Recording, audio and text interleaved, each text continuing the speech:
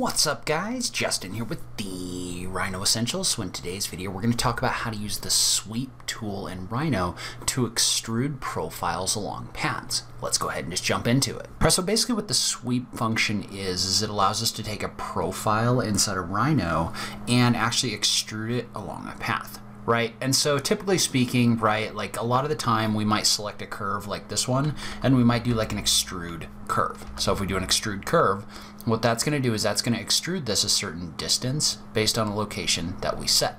However, that's not going to work if we want to take this shape and we want to extrude it so that it follows along a curve that has multiple different turns or something like that. So let's say, for example, that we wanted to extrude this along this curve right here, which is basically just two lines that I've joined together. So what we could do is we could type in sweep. Notice how there's a sweep 1 and a sweep 2. We'll talk about sweep 2 in a minute. Sweep 1 basically means we have one rail or one path. And so if I activate sweep 1, the first thing it's going to ask me for is the rail. And so the rail is basically going to be the path along which you want to extrude something. So in this case, that's going to be this object right here. So notice how now it's asking me for the sweep shapes. The sweep shapes is basically the shape that you want to extrude along your path. So in this situation, if I was to select this, right, and then hit the enter key, notice what that's going to do is that's going to ask me for a seam point, and I'm just going to leave this as is. We're just going to leave it right here and we're going to hit the enter key. But basically what that's going to do is that's going to come through here and it's going to basically extrude this along this path. And so this is really valuable because notice how it comes in here and it actually like turns this around this corner right here. So you can use this in order to extrude things along very complex shapes. So let's say that we were to cancel out of this for a second. Let's say we were to add another line to this. So I'm going to add another line over here, and then we're just going to go ahead and select these and join them together. So I'm just going to type in join. So now this is considered one long curve. But let's say we were to run sweep 1 again. So I'm going to select this, then I'm going to select this, I'm going to hit the enter key, I'm going to leave the seam point alone, I'm going to hit enter again. Well, notice how now what that's doing is that's extruding this along all of the curves. So you get a closed curve around this corner right here. So you get this shape that's being extruded along this complex path. And so there are some options in here that are going to affect the way that this works. We're not going to worry too much about them for right now, but notice how, for example, if we click on the button to rebuild our cross sections, what that's going to do is that's going to rebuild our shape based on a number of points along this path. So we can adjust our complexity. Right, so if I type in 5 and then tab out of here, notice how that's just going to basically rebuild this with only 5 control points in it. So notice how that does kind of simplify your shape in here, but we kind of lose a little bit of what we're trying to do. So generally speaking, if you just want the shape that you've already drawn in here, you just want to click on the button to do not change cross sections. We'll look at some more examples of some of this other stuff in a second, but let's go ahead and hit the enter key for right now. And so notice how that's basically created a shape that follows along with this path. And so not only can you use this to follow along linear paths like this, you can also use it to follow along curves. So let's say that we wanted to extrude this object along this curve. We could just run sweep 1 and hit the enter key. And then again, we're going to pick this as a rail, this is our shape, and we're going to hit enter. And we'll go ahead and just hit enter again. And so once we do that, notice how this time we're getting a shape that's basically extruded along this curve right here. And it's basically just been extruded 90 degrees along this curve. And so notice how again we can adjust things like our cross sections, but when we rebuild our cross sections, notice how it's kind of like almost subdividing this edge in here to kind of simplify the whole thing. So again, I think I'm just going to leave it on the do not change cross sections option for right now. We're going to go ahead and click on OK. And so you can also do this for closed shapes. So let's say, for example, that we wanted to run this again like this. We're going to select our rail, profile, enter, enter. Notice how this will extrude this in a 360 degree direction all the way around this curve right here. And again, we're going to click on OK. That allows us to create kind of like complex extruded shapes in here using paths. And so we could do that for, and notice how the extrusion shape that you have in here, or the path shape that you have in here, is going to affect this. So if we run sweep 1, select this, and then select this, I'm just going to hit enter and enter again.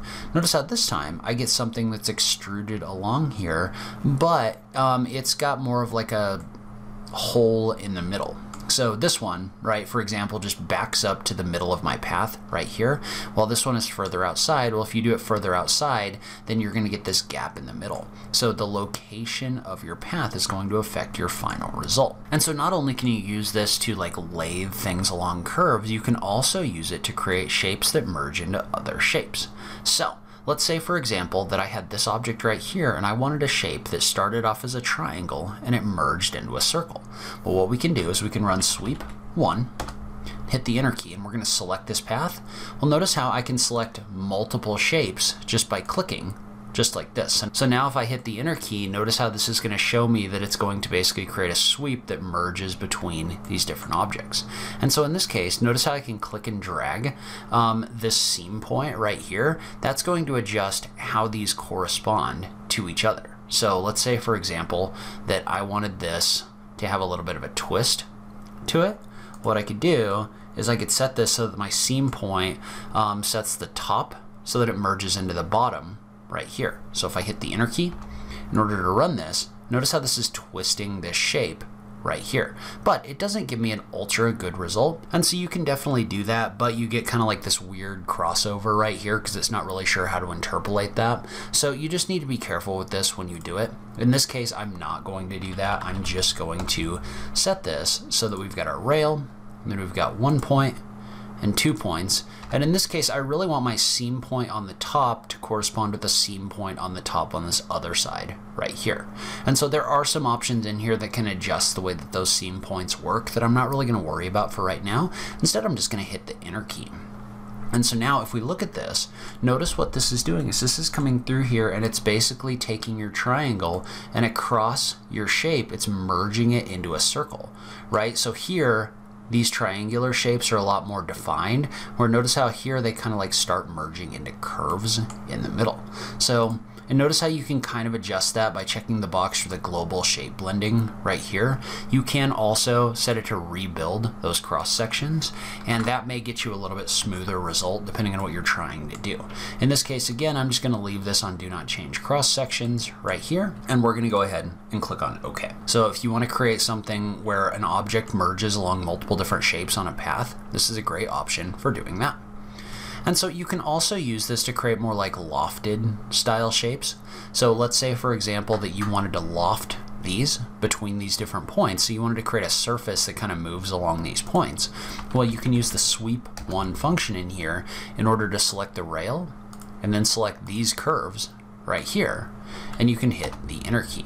And so notice when it does this, what it's doing is it's coming in here and it's kind of like interpolating between these different curves. And sometimes you want to uncheck the box for global shape blending because notice how it gets a little bit weird right in here. So you can definitely set this to blend differently if you want to. And so you can kind of mess around with the way that this interpolates the shapes in here if you decide that you want to do that.